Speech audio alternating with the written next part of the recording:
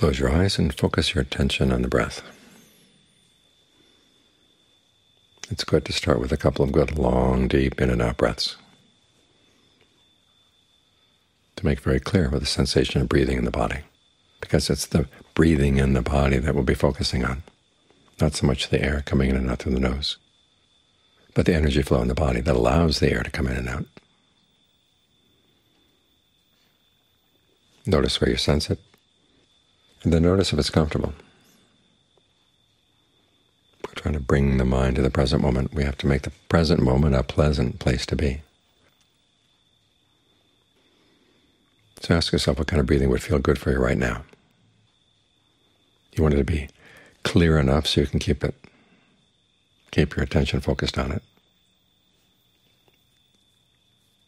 Sometimes heavy breathing feels good, it's energizing. Other times you want something lighter.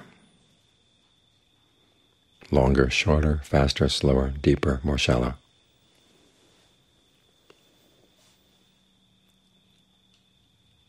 Try to find what feels good right now. And then keep your attention focused. One of the ways of making the breath more comfortable is to make your attention steady and continuous. If there are gaps in your attention, the breath goes back to its old ways in the gaps, which may be okay and may not be so okay for the breath and the body, but certainly not good for the mind, these gaps. It's a direct experience of ignorance,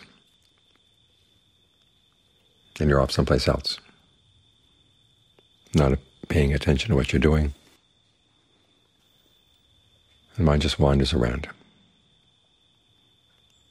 We're trying to bring the mind under control. The word mind in Pali, citta, can be translated both as mind and as heart into English. So we're trying to bring our heart into this as well. In other words, really wanting to do it, and having our reasons. The reasons are because we want happiness. We want happiness that doesn't harm anybody. That's a wise combination of your heart and your mind.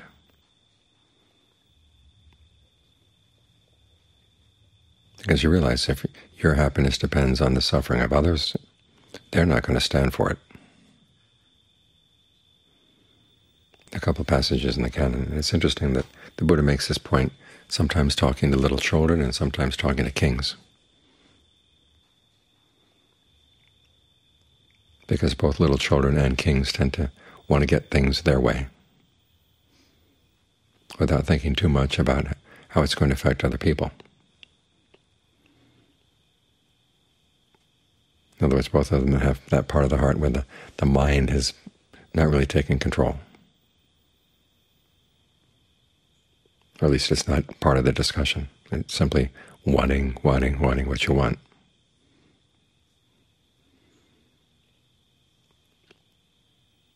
And when the Buddha talks about this point, little kids, there was a case where some kids were tormenting a crab.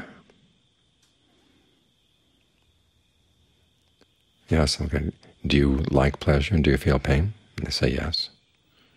Then why are you inflicting pain on others? Stop and think about it. Others, they like pleasure and they fear pain too.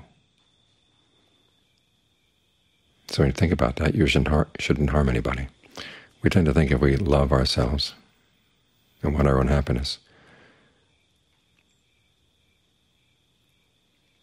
that means we're setting in a collision course with other people, because they want their happiness oftentimes out of the same things that we want.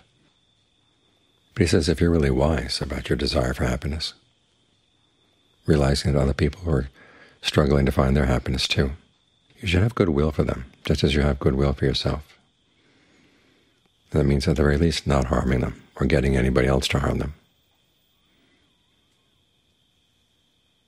Because if you did that, getting someone else to harm, they'd be harming two people aside from yourself, both the person being harmed and also the person doing the harm. The Buddha makes an interesting point that if you really want to hurt yourself, you harm other people. And if you want to harm them, because you get them to do harm. In other words, the consequences of being a person who does harm to others is going to last for a long time. If If you hit somebody, the pain will go away after a while, but then the karma of having hit them may last for a long time. So that's the head part, just realizing the practicality that if your happiness depends on someone else's suffering, it's not going to last. And then there's the heart part. When you learn how to empathize with others, you see that we're all struggling to find happiness.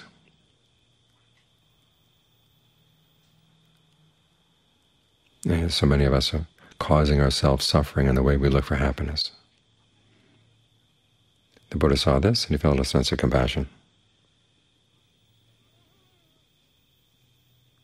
The image he had before he went out into the forest was the world was like a little stream, and there were lots of fish in the stream fighting one another over the water, each wanting its space in the water and pushing the others out. Of course, everybody's going to die in the end.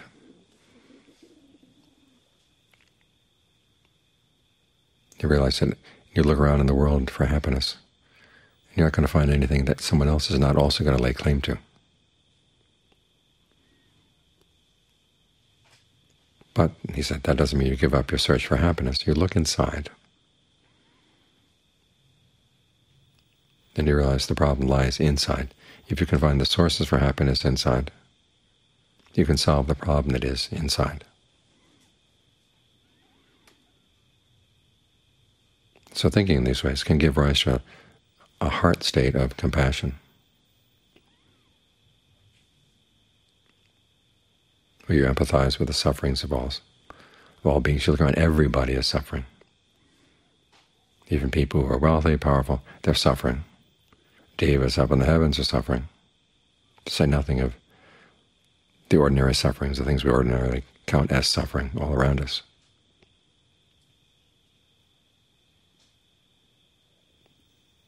So this follows a pattern where the Buddha teaches mindfulness. He says you look at your own mind and your own heart, your own body, and you realize that other people have the same experiences.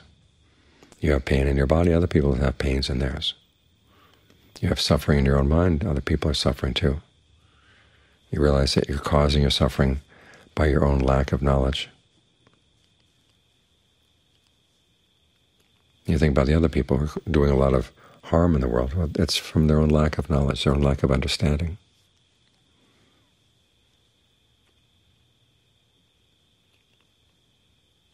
So when you think in these ways, it's a lot easier to give rise to a mind of goodwill for everybody. May all beings, or wouldn't it be good if all beings could find happiness? Now, we don't expect that everybody's going to find happiness. Someone once asked the Buddha if everybody was going to gain awakening. The Buddha didn't answer. They said, half the world, a third of the world? The Buddha didn't answer. Ananda was concerned that the person asking the question might go away dissatisfied. Here he was asking an important question, and the Buddha didn't answer. So he pulled the person aside. He said, it's like a large fortress, and the fortress has a wise gatekeeper.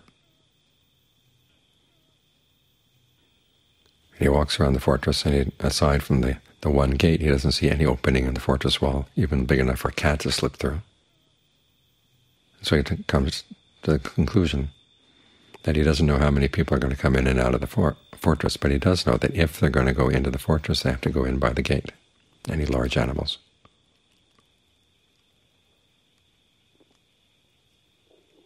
And it's the same way with the practice. Not everybody's going to gain awakening.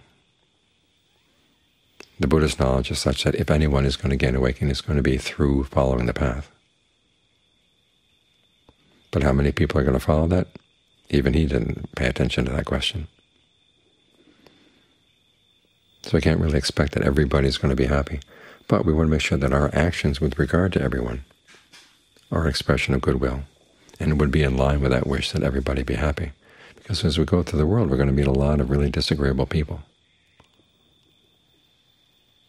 People who are cruel, people who are harsh, people who are very selfish, who can think only about their own sufferings and don't care about the sufferings of others.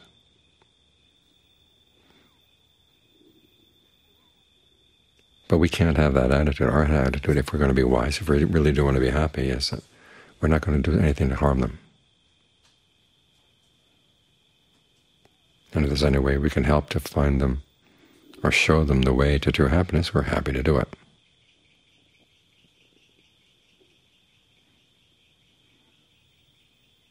So I try to create a sense of ease inside. So it's a lot easier to think these thoughts when you're miserable and hungry and in pain.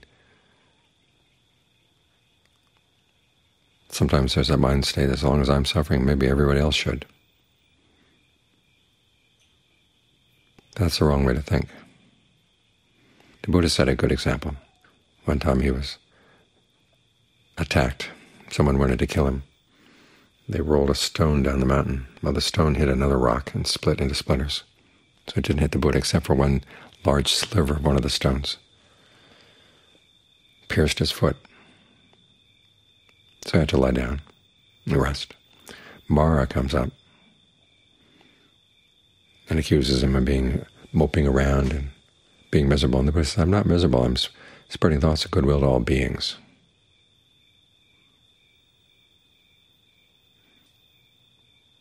And that's a good example to take.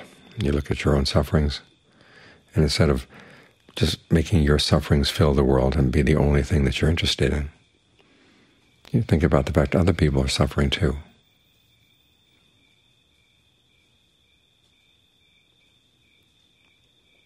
And that takes away some of the singularity of your own suffering. It puts it into perspective. Because if you think everybody else is happy and you're miserable, your suffering just fills your heart.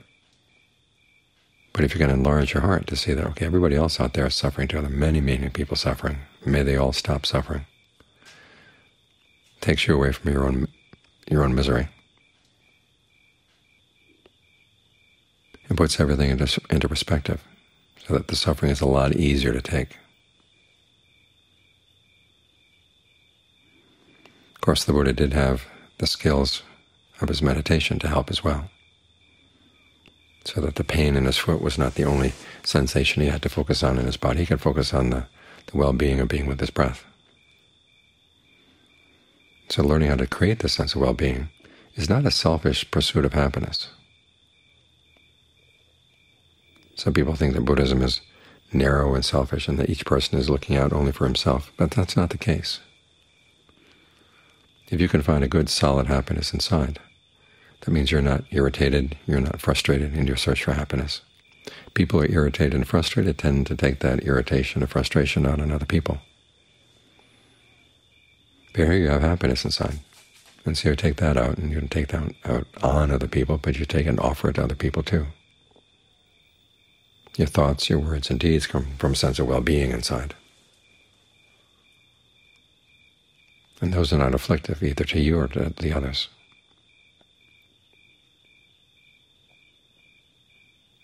So do what you can to create this sense of well-being as you relate to the body.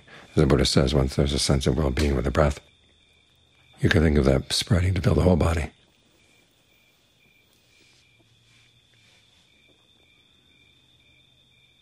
Think of breath channels going through the body, down through the nerves, down through the blood vessels.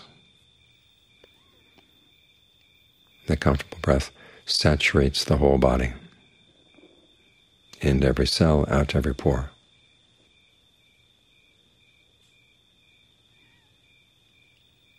That way you find a harmless happiness inside, which means you're less likely to lean on other people,